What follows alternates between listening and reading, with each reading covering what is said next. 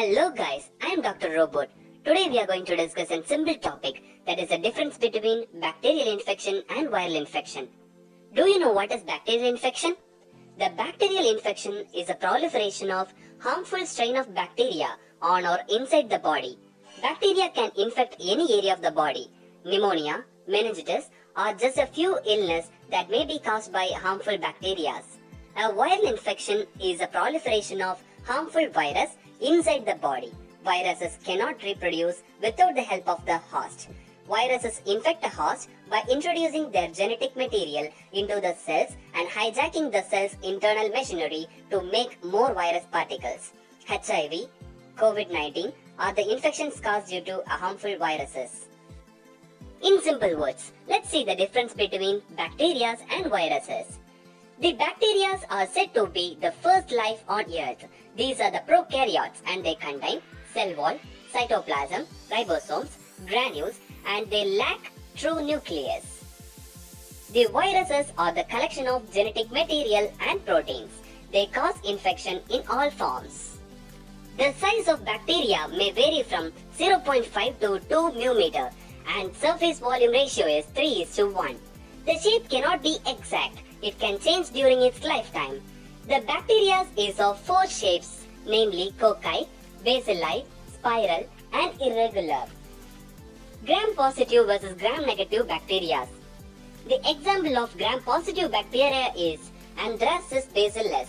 It contains plasma membrane, periplasmic space, and peptidoglycan, whereas the gram-negative bacteria contains plasma membrane, periplasmic space, peptidoglycan, and other membrane like lipopolysaccharide and protein. The example of gram-negative bacteria is Bacillus subtilis. These are the overall information about bacteria, where now let's see about the virus. What is a virus? These are the infectious agents, not cells. They have no nucleus, organelles, and cytoplasm. They can replicate only inside the living cell. They contain only one type of genetic molecule, either DNA or RNA. They do not grow. Other viral characteristics. Some viruses have envelope. These are the lipid-rich layer outside the protein coat. These proteins may help to infect cells. Example, HIV, flu. Some other viruses may contain tails, spikes, and legs. The host range. It is a kind of cell or organism it can infect. It can infect only the cell that has target protein on the outside. Example, HIV only infects human helper T cells, while rabies infects any mammal. The reservoir. The reservoir is a place where virus exists in nature, acts as a source of virus for host. Example, birds may cause bird flu. Whether the viruses are alive?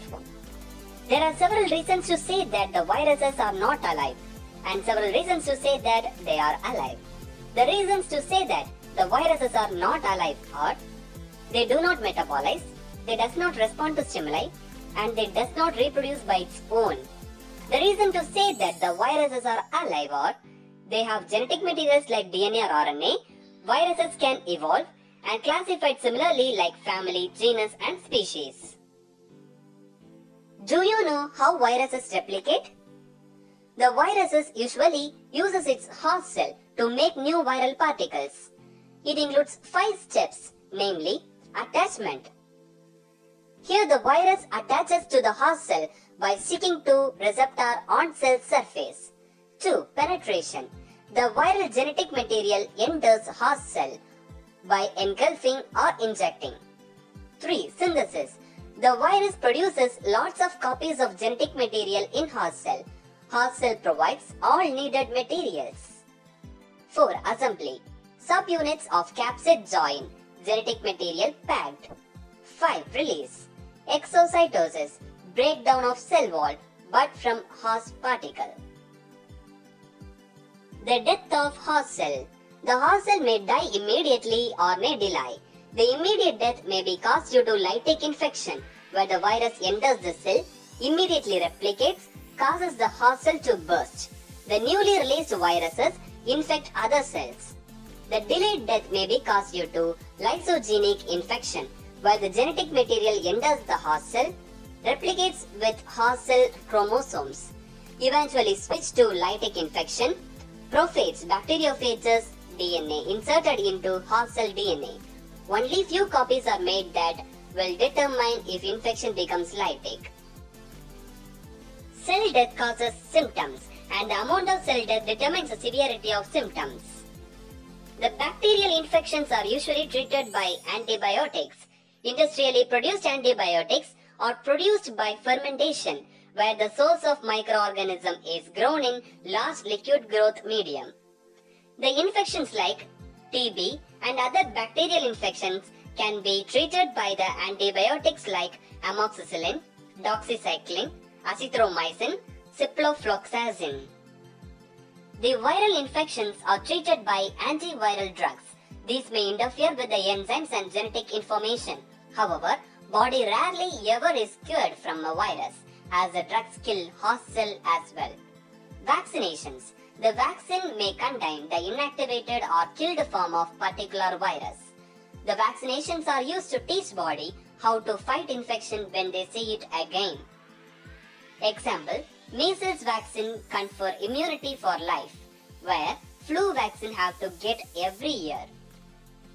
There are several plant viruses like tobacco mosaic virus that are usually spread by leaf-eating insects. Some common antiviral drugs include oseltamivir, zanamivir, paramivir, baloxavir, marboxil. Thank you guys.